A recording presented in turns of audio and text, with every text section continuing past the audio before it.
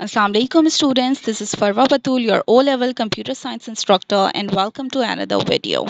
Here we are going to do question number 5 of activity 10.4. The question says that the following truth table is for a logic gate called the XNOR gate.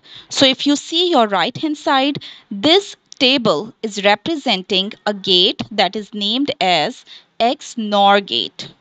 This is actually the reverse of XOR gate that you have studied before. If you see the inputs, there are two inputs to the gate A and B, and there is X as an output. So if you see the values of A and B, if A and B are similar 0, 0, 1, 1, then you are getting your result 1.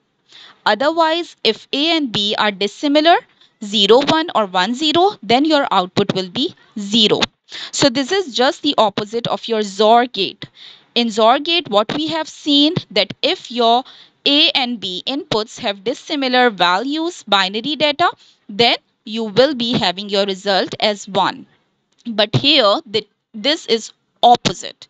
A and B with similar values, similar data is going to give us 1 as an output in XNOR gate. So if this is clear to you, now quickly moving towards the next part of the question. The question says that by completing the truth table below, there is another truth table given to you. Show that the XNOR gate can be represented by the following logic expression. So a logic expression is here. A and B is getting OR with not A and not B. There are two parts to this logic expression. What you have to do, there is a table for this logic expression where you have to find out A and B, then not A and not B, and then you will be performing an OR operation between them to find out the result.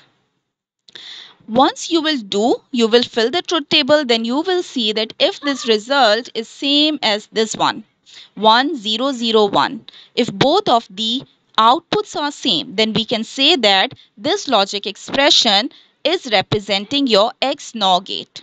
Now quickly start the working. Okay, A and B are given 4 different values or 4 different binary combinations. The first one is 0 0. Let's find out A and B here, which is the binary multiplication.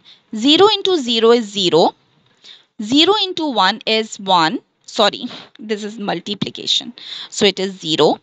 Then 1 into 0 is 0. And finally 1 into 1 is 1. So we are done with A and B.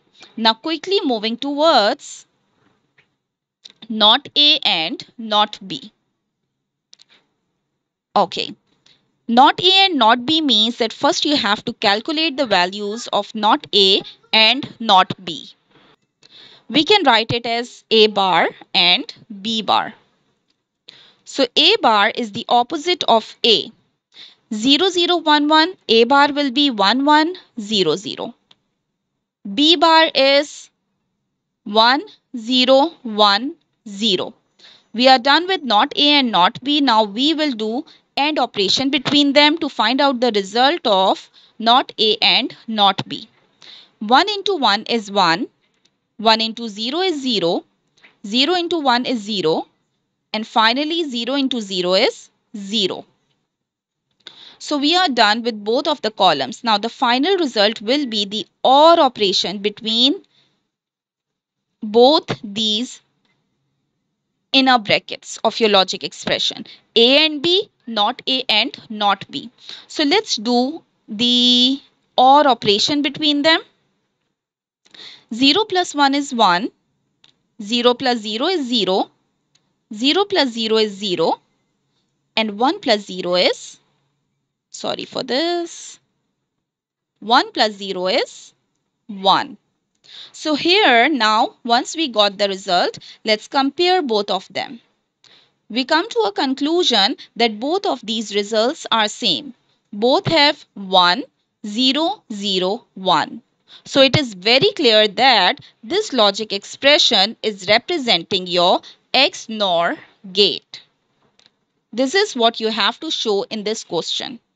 So thank you so much for watching the video. Stay tuned, stay connected. Hopefully, we are going to start another big chapter of this O level computer science. So stay tuned, stay connected. Bye bye.